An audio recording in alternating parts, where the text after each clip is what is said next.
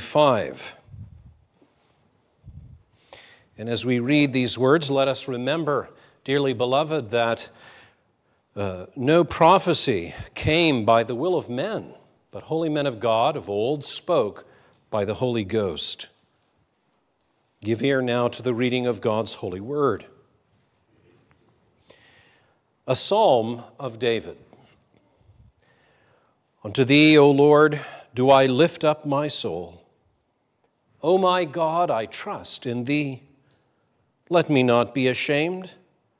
Let not mine enemies triumph over me. Yea, let none that wait on thee be ashamed. Let them be ashamed which transgress without cause. Show me thy ways, O Lord. Teach me thy paths. Lead me in thy truth and teach me, for thou art the God of my salvation. On thee do I wait all the day. Remember, O Lord, thy tender mercies and thy loving kindness, for they have been ever of old.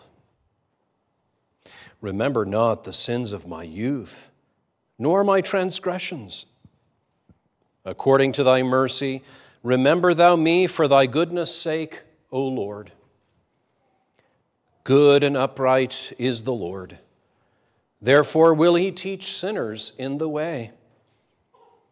The meek will he guide in judgment, and the meek will he teach his way. All the paths of the Lord are mercy and truth unto such as keep his covenant and his testimonies. For thy name's sake, O Lord, pardon mine iniquity, for it is great. What man is he that feareth the Lord? Him shall he teach in the way that he shall choose. His soul shall dwell at ease, and his seed shall inherit the earth. The secret of the Lord is with them that fear him, and he will show them his covenant. Mine eyes are ever toward the Lord, for he shall pluck my feet out of the net. Turn thee unto me, and have mercy upon me, for I am desolate and afflicted. The troubles of my heart are enlarged. Oh, bring thou me out of my distresses. Look upon mine affliction and my pain, and forgive all my sins. Consider mine enemies, for they are many, and they hate me with cruel hatred. Oh, keep my soul and deliver me. Let me not be ashamed, for I put my trust in thee. Let integrity and uprightness preserve me, for I wait on thee. Redeem Israel, O God, out of all his troubles. Amen. This is the word of the Lord, which is more valuable than our necessary food. Let us now sing his praise. Boys and girls, we, in our Reformed and in our Presbyterian churches, we teach you using questions. Catechism is something that becomes very familiar to us in our circles at a very young age. And our Lord Jesus Christ employed such a method for instruction. Whose coin is this? And whose superscription do we find upon it? Well, it is not only our Lord, but it is the prophets who have gone before as well. And we find this especially in the literature that is sometimes spoken of as wisdom literature, that we might be, by the Spirit of God, challenged by questions and made to think. So we have here in Psalm 25, verses 12 to 14, and we will be reflecting with God's help, particularly upon the 14th verse. This short section opens, "What man is he that feareth the Lord?" Here is a question to get us to think, to get us to ponder. What man is he that feareth the Lord? Him shall he teach in the way that he shall choose. His soul shall dwell at ease, and his seed shall inherit the earth. The secret of the Lord is with them that fear him, and he will show them his covenant. As we sing the Psalms of David, we often, therefore, engage in catechism. What man is he that feareth the Lord? And the Holy Spirit gives us the answer. In this psalm, the believer earnestly seeks for divine guidance, pardon, and deliverance, and throughout expresses his confidence in the Lord's mercy in all these matters, that those who fear God as he does might likewise take heart. In verse 14, which is where we will be camping ourselves this evening and meditating, and indeed it is a great place for us to put in our tent stakes and remain for a time. The secret of the Lord is with them that fear him, and he will show them his covenant. In this particular verse, David encourages himself and all the godly by affirming his deep confidence in the promise that God will unveil his privileged secret to them. And so in this question, we are drawn to inquire. Inquire into the mysteries. Inquire into the secret of God. The secret of the Lord is with them that fear him, and he will show them his covenant. Let us, with the Lord's help, reflect upon this text under 2 points. First, we have great promise for the godly. And second, we consider the secret of that promise. First, there is great promise for the godly. The catechism question drives us to think and to contemplate. But as you know, boys and girls, in catechism, we do not usually simply rest at open-ended questions. Religion is about the individual, among many other things. It involves our states of mind, our experiences. Nevertheless, our religion is not from below, it is from above. Whatever answer we may supply to this question, there is an answer. In our tradition, our catechism opens with the words, "What is the chief end of man?" Well, this is not an open-ended question. Neither is the first a question that you have in your Heidelberg Catechism. Your only comfort in life and death, and yes, indeed, that is a very deep and personal and experiential reality, but it is profoundly informed and shaped by objective divine revelation. And otherwise, your faith is in vain, and you are yet in your sins. Praise God that he not only gives us the questions, but the answers. And praise God that he also gives us the right questions, because let's just be honest with ourselves. The questions we often have are misguided and misinformed. What man is he that feareth the Lord? Him shall he teach in the way that he shall choose. His soul shall dwell at ease, and his seed shall inherit the earth. The secret of the Lord is with them that fear him, and he will show them his covenant. There is great promise for the godly. David is encouraging himself.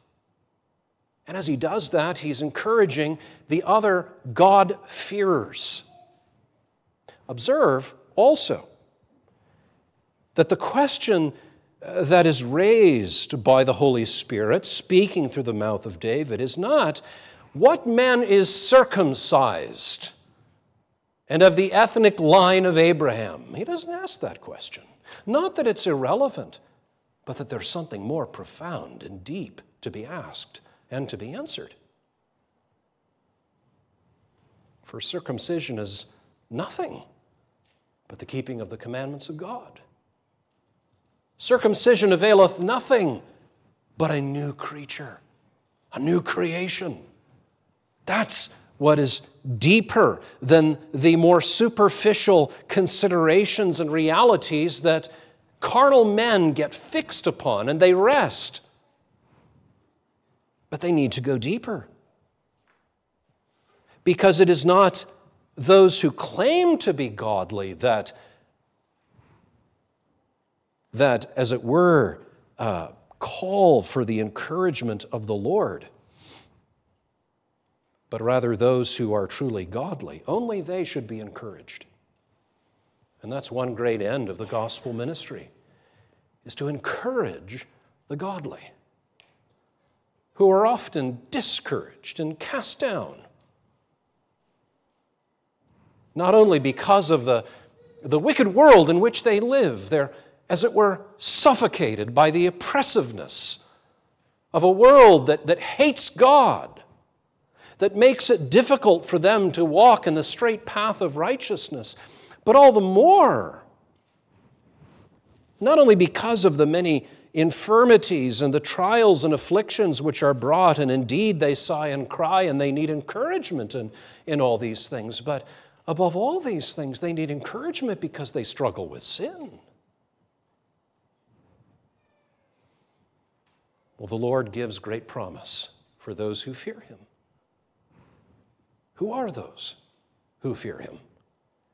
Who are those unto whom the exceeding great and precious promises apply? It's not just to anyone. What man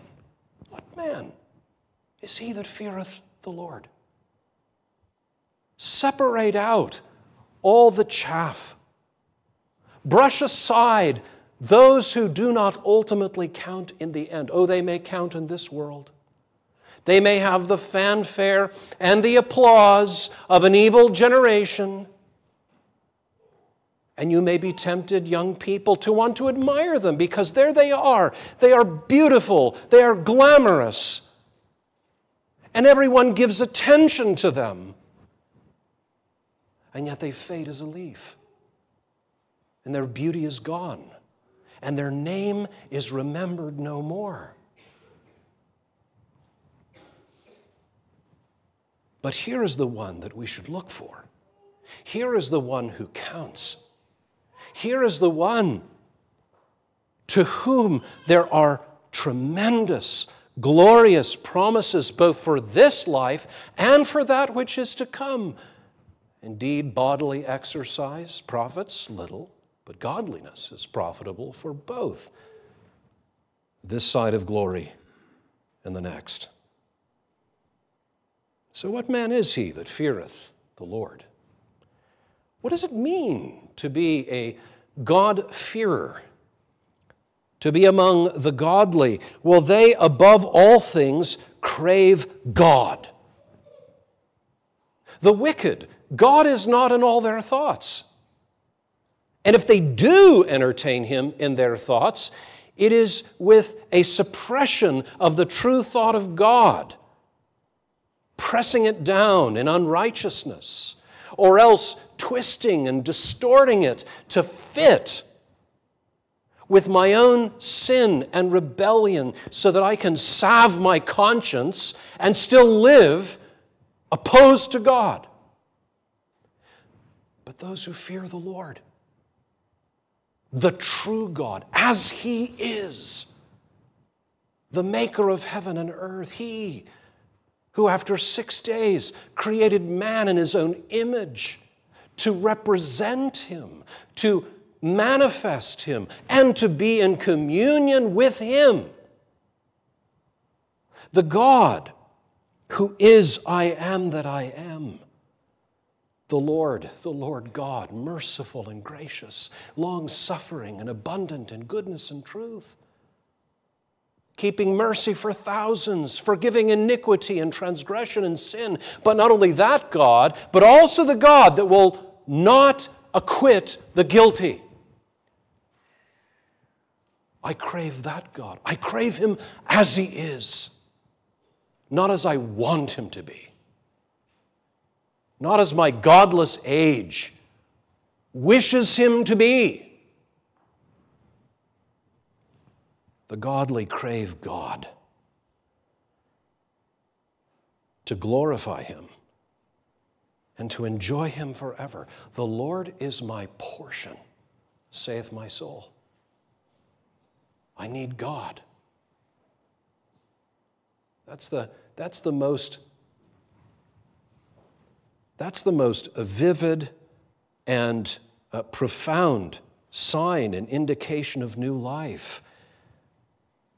As the deer pants after the water brook, so my heart pants after thee.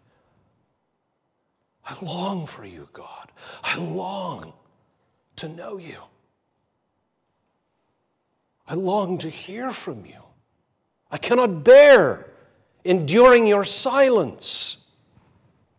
My soul, as Augustine says, is restless until it finds rest in you. And dear friends, if you are not in Christ, if you do not by the Holy Spirit truly fear the Lord, you're never going to find rest. You're going to chase it. You'll chase it to the ends of the earth, but you're never going to find it.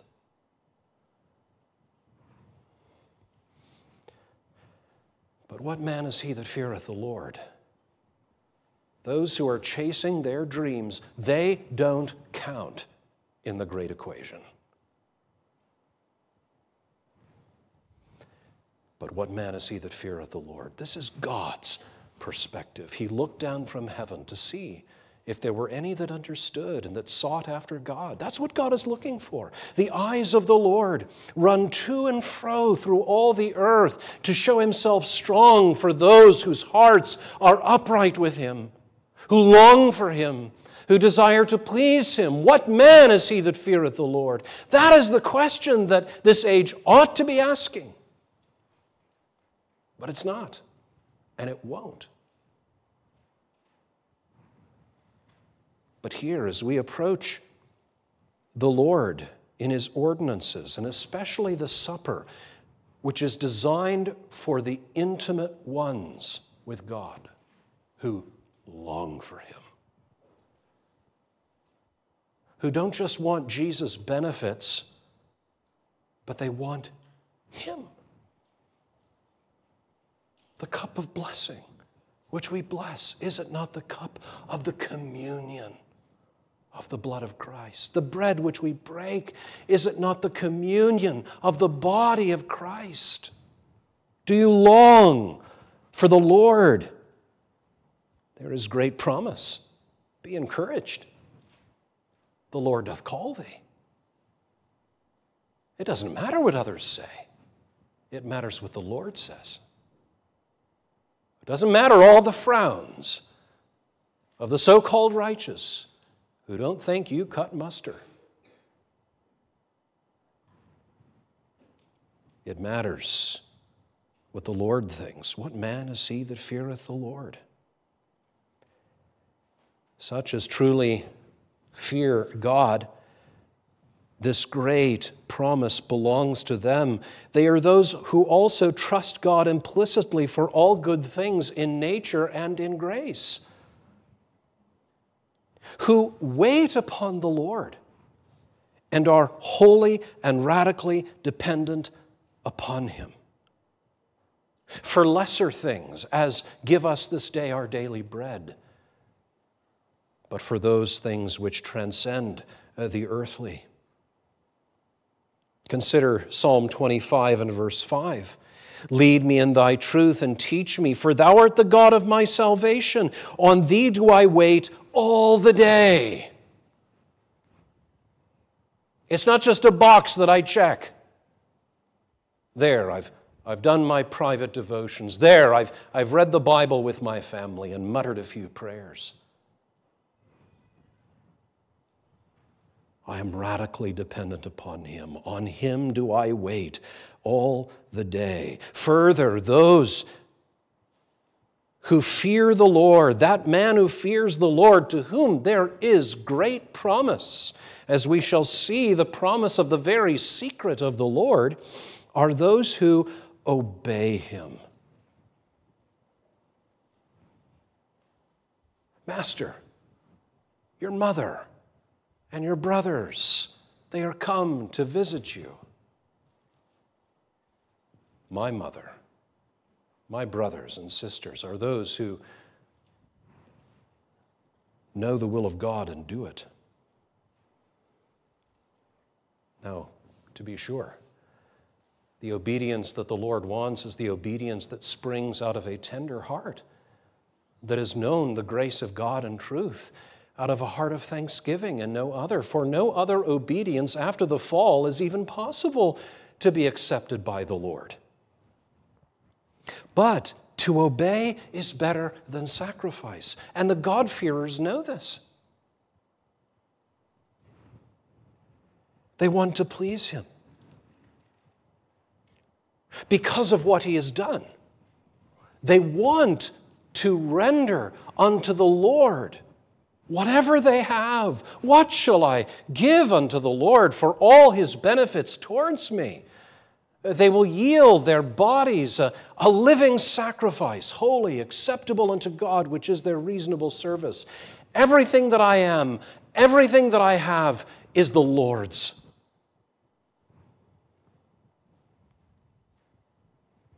What man is he that feareth the Lord?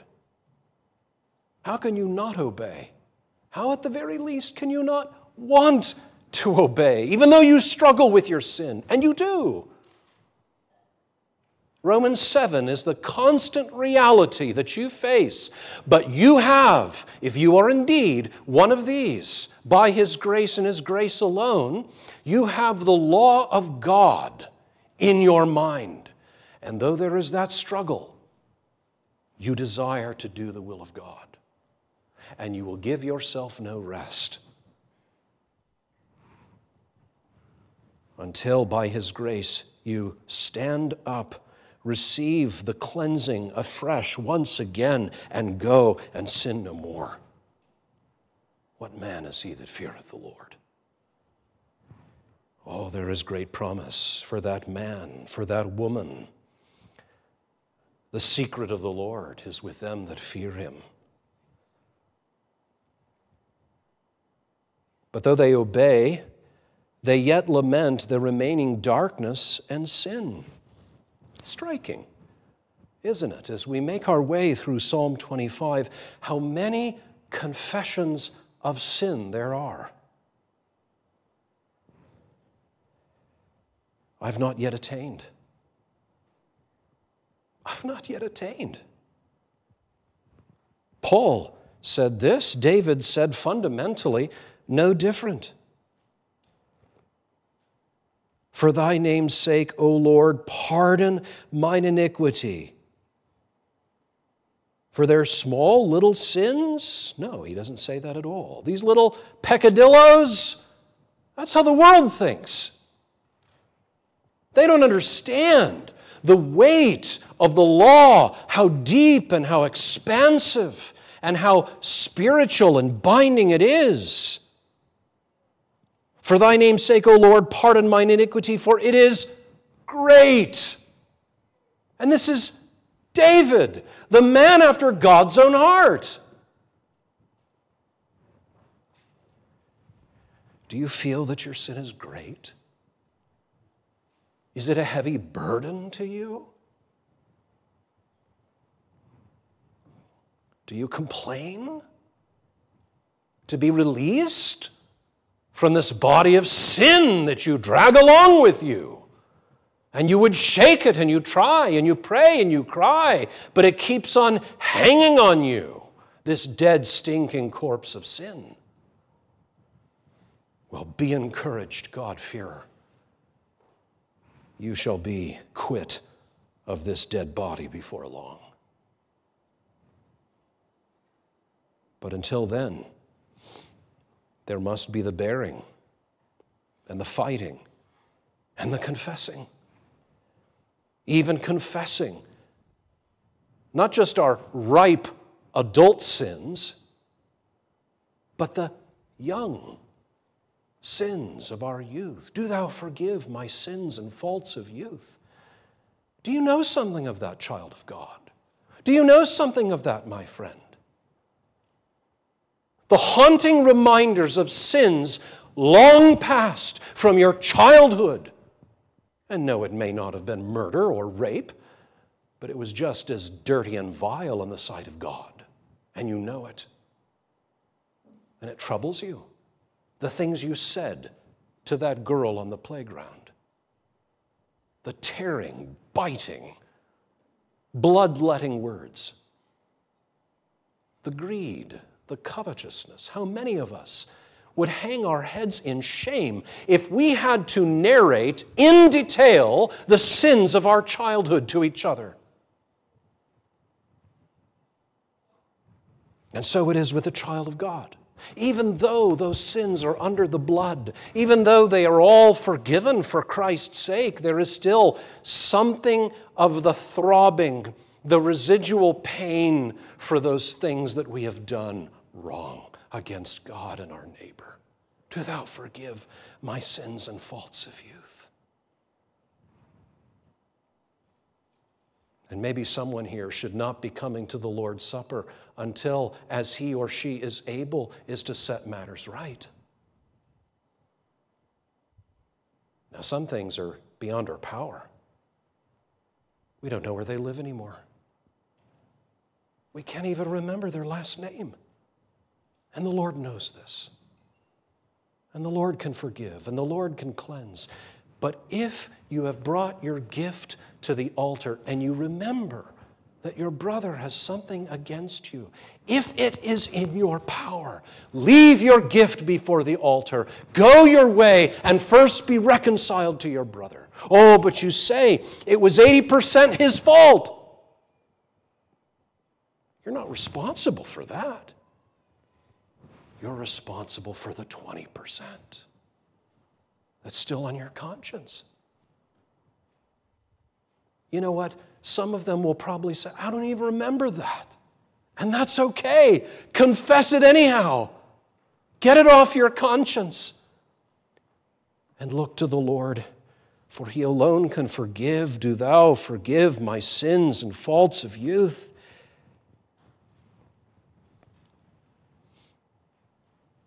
What man is he that feareth the Lord? Him shall he teach in the way that he shall choose.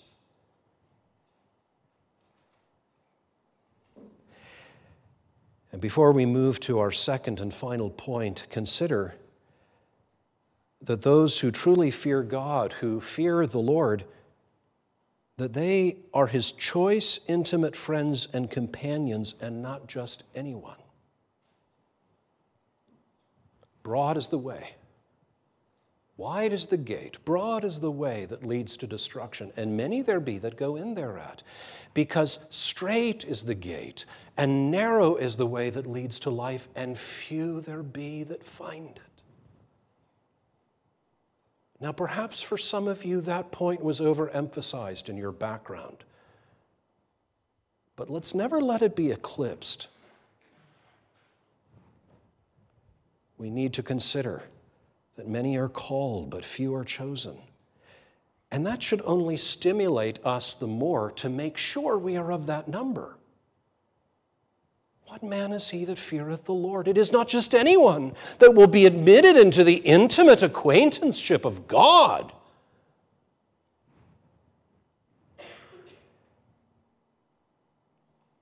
The secret of the Lord is with them that fear him, and he will show them his covenant. Second, the secret of that promise.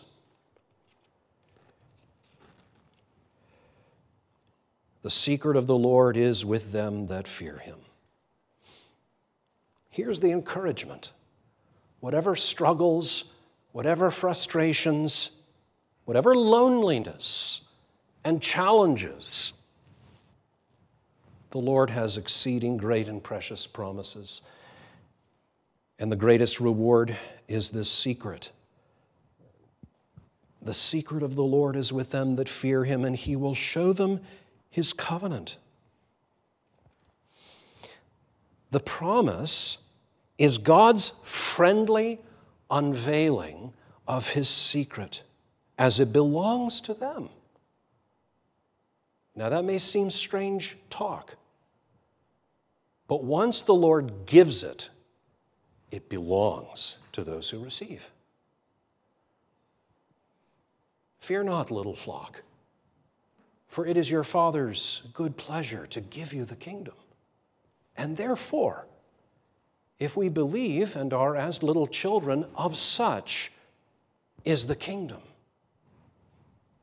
The secret of the Lord is with them that fear him. He signs it over to them. And they don't know. They have maybe some inklings, some vague ideas, but they don't precisely know what it is until it is given to them. And even then, as they open it, as they remove the packaging and begin to explore, they realize that there is layer upon layer upon layer of blessedness and goodness in this secret that God has willed over to them. And indeed, as we know from the full testimony of Scripture, that it comes to us by way of bloody testament. No blood, no inheritance,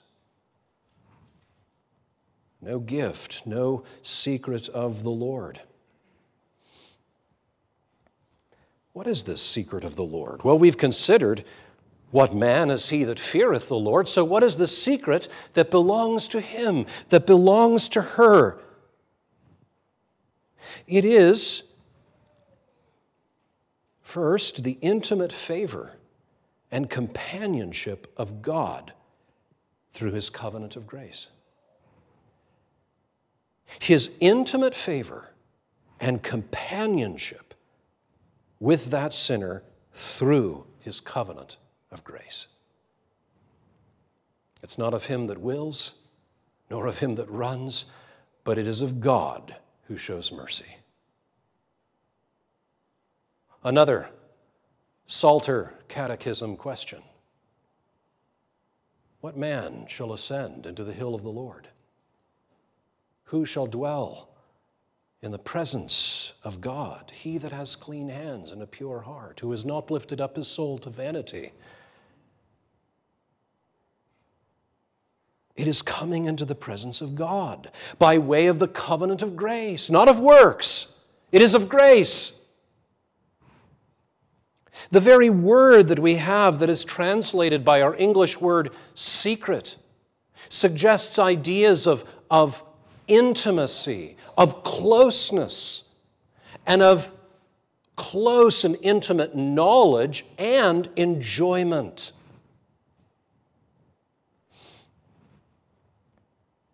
Certain things we only learn experientially after we have made vows to our spouses. We have some general ideas, but one only enters into the secret after the covenant. You see, there can be no secret with the Lord. There can be no intimacy, closeness, friendship, companionship without the covenant. And this covenant is not as the first. That is a covenant that we can no longer keep. This do and live. No, we cannot do. We have violated. We cannot live by this covenant, but God has made a second.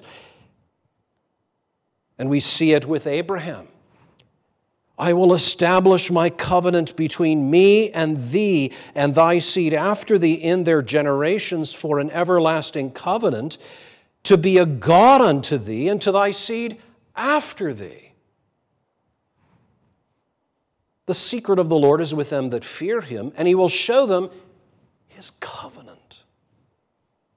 This is a gracious covenant that opens the gates of righteousness, that sinner may be proclaimed righteous, and that the righteous may enter in and come into the presence of God. We see this in very powerful imagery, don't we, with Moses? And it came to pass, as Moses entered into the tabernacle, the cloudy pillar descended and stood at the door of the tabernacle. And the Lord talked with Moses. And the people saw the cloudy pillar stand at the tabernacle door, and the people rose up and worshipped, every man in his tent door. And the Lord spake unto Moses face to face, as a man speaketh unto his friend. What is this? He who made the stars, who stretched out the heavens, who filled the great basins of the oceans and the seas, and who, by the way, holds them in the very hollow of his hand. That he comes and dwells and communes with one made of the dust.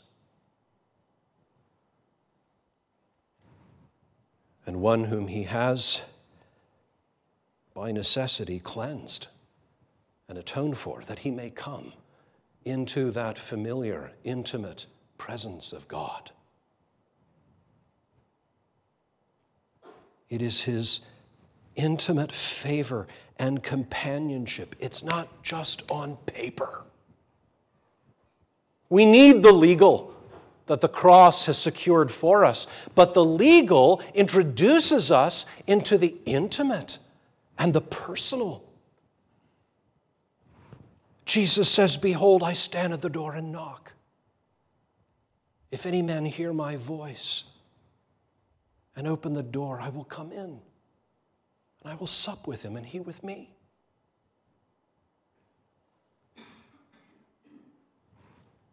I enjoyed a lovely meal this afternoon, but it was not just the pleasure of the meal, but all the more of the companionship. We weren't meant to be alone. And dear friends, we need more than simply flesh and blood to complement us. We need God. And by his grace, he has provided this through the covenant. But there's more. There are layers upon layers, as it would seem fit of God, whose ways are not our ways, whose thoughts are not our thoughts. His secret is his law, his will, his good will for man. And that's very clear when we simply interpret verse 14 within itself. Oftentimes we have in Hebrew poetry a parallelism. The second part sheds light on the first, and the first on the second. The secret of the Lord is with them that fear him, and he will show them his covenant. Now, there are many things that we can say, but we must observe that within context, and especially of the Old Testament, that the law, the will of God, was made known as his covenant. He made a covenant with his people, a law to 1,000 generations. And this does not contradict by any means that covenant of grace. No, in fact, the covenant of grace has within its very womb this law of God that we have broken and is now to be restored with those in covenant with God. John Calvin says, God will faithfully discharge the office of a teacher and master to all the godly. And that's exactly what David is longing for. Show me your way. Guide me in your path. Now, what's he talking about? What job he's supposed to take? Now, that's not to say you shouldn't pray that God would not give you light and guidance about who you're to marry or what job you should have. But more, it's that, Lord, you would open my eyes that I might behold the wondrous things out of your law. Show me. It's not enough for these to be on the tablets of stone. I need to be shown your way. I need you to remove the lies and the deceit and to lead me in that good path. The secret of the Lord is with them that fear him, and he will show them his covenant. They desire to know it in its spirituality and extent, and God will indeed show it to them. What man is he that feareth the Lord? Here is the promise. Him shall he teach in the way that he shall choose. He'll teach him. He'll school him. He'll train him. Now, yes, the law, apart from Christ, only condemns and terrifies.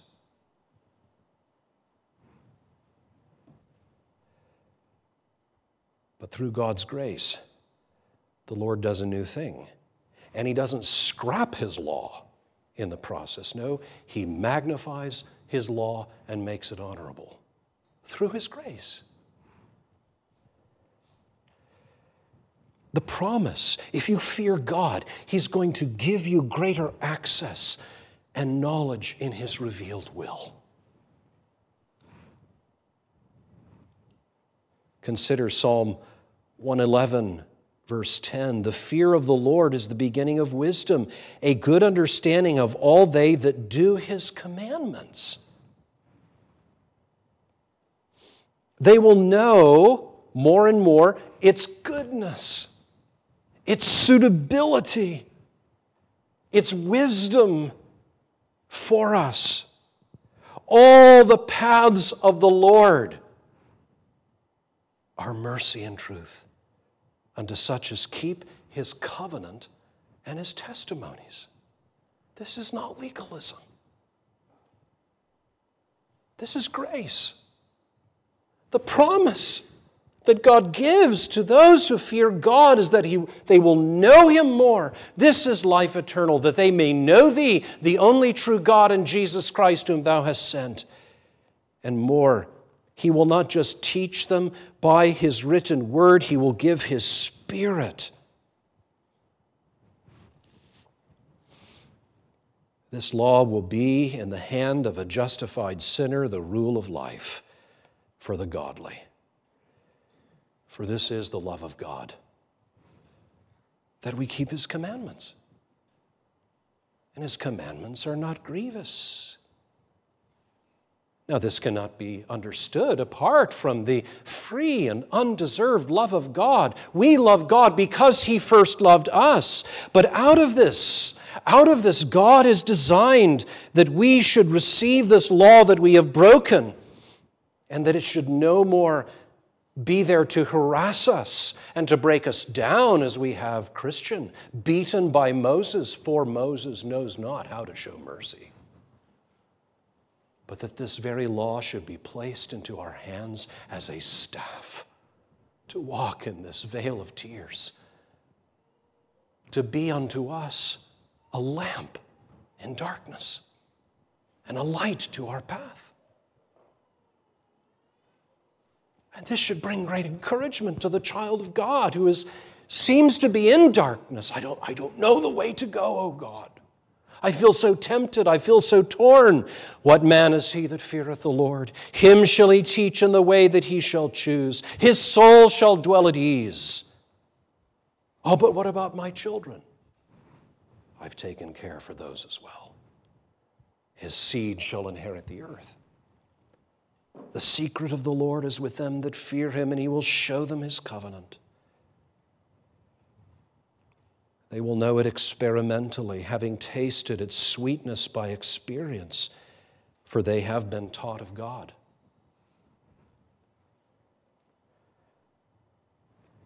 By reason of use, more and more they have their senses exercised to discern between good and evil.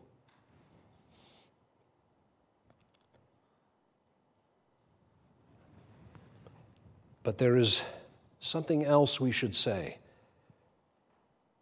That is, the end of the law is Christ. We are to know nothing of the law but in Christ. The law is our schoolmaster. to bring us unto Christ. Do not take up the law outside of Christ. Be silenced by the law. Humble yourself. Lower yourself by the law. Confess your sins as David did by the law. Do not seek to go about and establish your own righteousness by the law.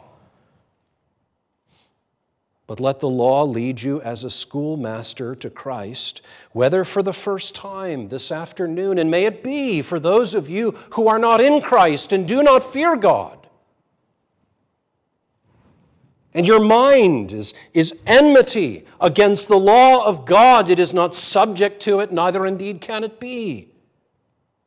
Or whether as a genuine Christian, as a new creation, a believer in Christ who does delight in the law of God after the inward man, let that law ever and again take you back to Christ. Because God tells of a new covenant that he would make with his people, not according to the covenant that I made with their fathers in the day that I took them by the hand to bring them out of the land of Egypt, which my covenant they break. But this shall be the covenant that I will make with the house of Israel. After those days, saith the Lord, I will put my law in their inward parts and write it in their hearts. And there's the secret. Listen close. And I will be their God, and they shall be my people. We'll have communion with him. And we will not lie to ourselves. We will not say we have no sin, because if we do that, we make God a liar and the truth is not in us. But if we walk in the light, as he is in the light, and we confess our sins, with the assurance that he is faithful and just to forgive us our sins and to cleanse us from all unrighteousness, he will dwell with us, he will commune with us, and he will reveal more and more of himself, more and more of his ways, more and more of his Son, and more of his precious law. A law that only Christ fulfilled. Really, there's only one man who can truly answer this question as himself, and that is Jesus Christ. Because strictly considered, who fears the Lord? There is none. There's none righteous. There's none that seeks after God. They've all gone out of the way. They are together become unprofitable. But there is one who feared the Lord all his days, whose meat and drink was to do the will of his Father. And not only in his sufferings and being crucified under Pontius Pilate, but every day of every week, every hour of every day, every minute of every hour, he longed to do the will of God. And to do it as a substitute. This is the mystery. This is the secret. Eye has not seen, nor ear heard. These things are beyond man. Who has considered such things? But the Lord has resolved our deepest enigmas and puzzles. He obeys the law and so enters the most intimate place. He pays the great price for the breach of God's covenant. There is the secret, is the cross, the wondrous cross. That through this we may be restored to God and have communion with God, and that he should make a willing people in the day of his power.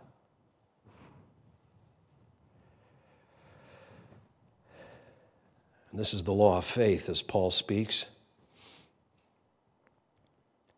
Moses describes the righteousness of the law, that the man that does these things shall live by them. But the righteousness of faith speaks in a different way. Don't try to ascend into heaven.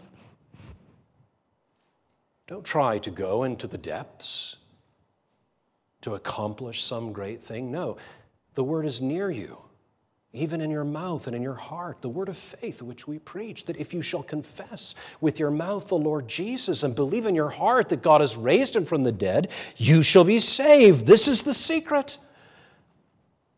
And the secret, although we could never have imagined it, is a secret that does not exclude the law, that does not trample upon it, but takes it and honors it and restores it and then places it within us and makes us long to know him and to obey him more and more out of gratitude and not out of debt.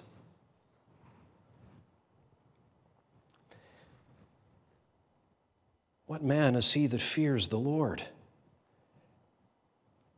The secret of the Lord is with them that fear him, and he will show them his covenant. Be encouraged. Be encouraged if you fear the Lord. Are you such as fear the Lord? Well, then this promise belongs to you. And the exercise of examining ourselves as we come to observe the Lord's Supper is to see if indeed we have that principle of life, that faith, and by the work of his Spirit, that fear, that regard for God as a child to the Father through grace. If that's the case, this promise belongs to you, and the table belongs to you. But if not, this promise has nothing to do with you. And don't take it or claim it for yourself. And do not come to the table and partake of things that do not belong to you.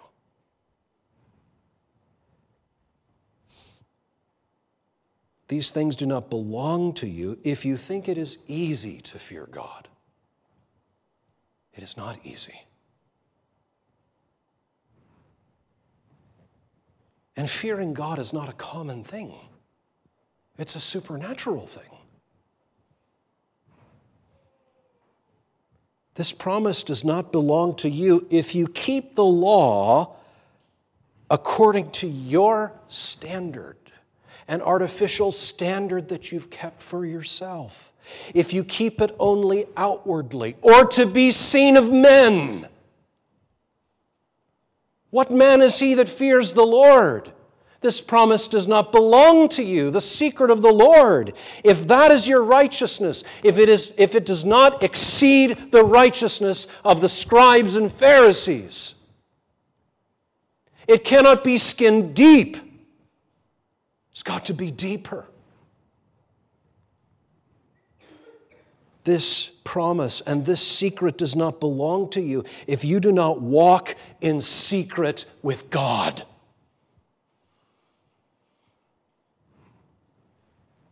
If God is not familiar to you or you to him, that's not saying that your prayer life is perfect. Far from it. And you confess it to him. Lord, I'm sorry again. I've ranted like a heathen man. Forgive me. Wash me and embrace me. This is your promise. Lord, take me back. You stand at the door and knock. I hear your voice, and I welcome you in. Please come. I am not worthy that you should come under my roof, but you have chosen to come and to dwell with such as of a broken and a contrite heart. This is your promise, Lord. The secret of the Lord is not yours if you have no real delight and relish for God's will. If you only know God's covenant here, and not in some way meaningfully here. If you do not mourn for your remaining darkness and sin, blessed are they that mourn, for they shall be comforted. If you can come just dragging yourself with tears in your eyes, this table is yours. But it's not even the tears so much as it is the state and the frame of the heart. For thy name's sake, O Lord, pardon mine iniquity, for it is great. I need what is in this bread and in this wine, what it represents and seals to me by the Holy Spirit. If these marks are upon you, then you are yet in the flesh and you must be born again. Examine yourself. Examine yourself. Spurgeon said, "Gospel privileges are not for every pretender. Are you of the seed royal or no?" Goodwin said, "As a child and a jeweler look upon the same pearl, they call it by the same name, yet the one knows it, the other really doesn't." Do you know something of the secret of the Lord? It's not this feeling. Please don't be mistaken. There must be feelings, but it's not feelings that are the secret of the Lord.